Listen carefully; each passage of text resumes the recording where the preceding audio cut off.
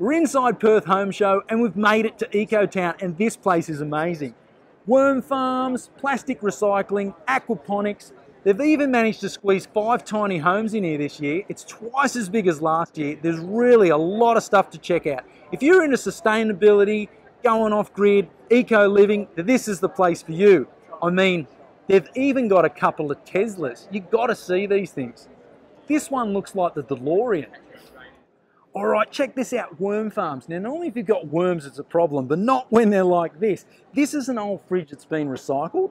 Now, how a worm garden works, very similar to a compost, but you even get more out of it. So you put all your veggie scraps in the top, just under that mat. The worms eat it all, and what they give you is 2 things, worm castings, which is worm poo, and worm wee. And this is great for the garden. You want to see some worms?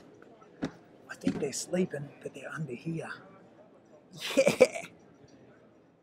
Come and check this out. This is aquaponics, an interesting way of gardening. Your garden's at the top, the fish are down the bottom in the pond, the fish feed the garden feeds the fish, and you don't have to do anything. Everybody knows that plastic is a major problem, but the guys at Greenbatch have found a solution. Simply dump your bottles in here, and then they take them somewhere, and I'll show you what they do with them. They chuck them into a machine. That machine grinds them down into a pellet form. You can see it there. Then, them pellets get put in there and put through an extruder. Gets put onto a roll like this, which can be fed into a 3D printer to create something brand new from your recycled bottles. The best thing is, they can even recycle that back through the system and do it all over again. Now, you need to check this out. This is how they separate the stuff. So in the bottom are the bottles, and in the top are the lids. So the lids float on water, and that's how they separate it. This stuff is awesome. These guys can make anything. So tiny homes has become a big part of eco living, and here at the Home Show, we've got 5 of them. There's 3 exhibitors, the Tiny Homes Perth, we've got Fox Tiny Homes, and we've got Tiny Homes WA over in the corner. But I think what we're gonna check out today is the biggest one of all. It's even got a deck out the front. There's your drawbar. You can fold that up if you need to move it.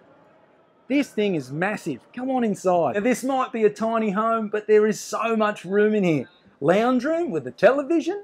Check out this kitchen. Massive bench top all the way down. You've got a full-size cooktop and oven. Cup of tea, mate. Plenty of bench space, plenty of cupboard space. You've got another bench over this side to sit down and eat at, or even use as a desk. It's got a full-size fridge.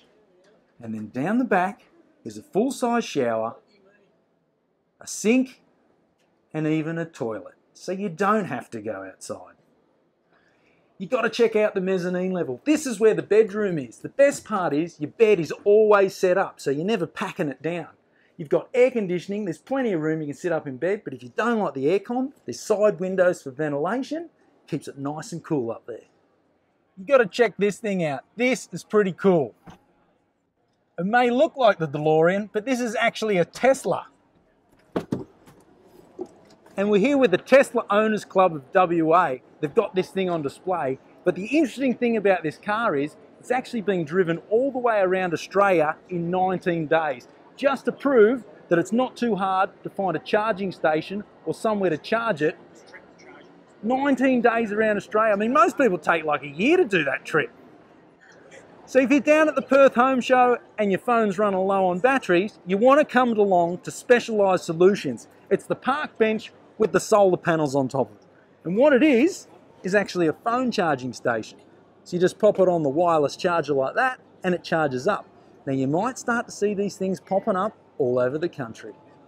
Now Eco Town doesn't just plug into the mains power. There's a lot of stuff we need to run here, and it's all coming from this black box.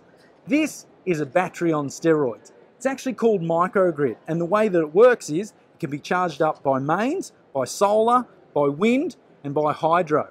This will actually carry enough energy to run Eco Town all weekend.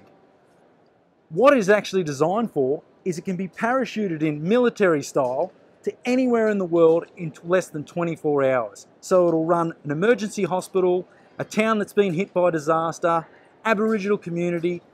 You take this there, then you can set the solar panels up and keep it charging. This will run the world. If you're interested in how things work, come on down, check out Switch Your Thinking. They show you exactly what happens here. The rain falls on the roof, goes down through here. This is to simulate a water tank, which then goes through your filter system into your tap. This is where your water's coming from your roof, and then it goes into your grey water. So it's just explaining what you can do, save water, use water, and reuse it again.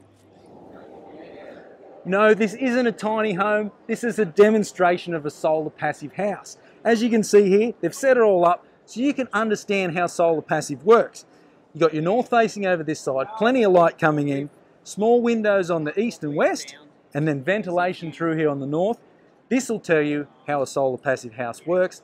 I might even pinch this for my talk a little later on. So that's a quick wrap up of EcoTown. Now if you want to know more, the best thing to do is come on down and check us out. We're here all weekend. I'm doing some talks. You can come and chat with me, or you can talk to any of the people around here. They hold the information and you want to know about it. Come on down and check it out. It's awesome.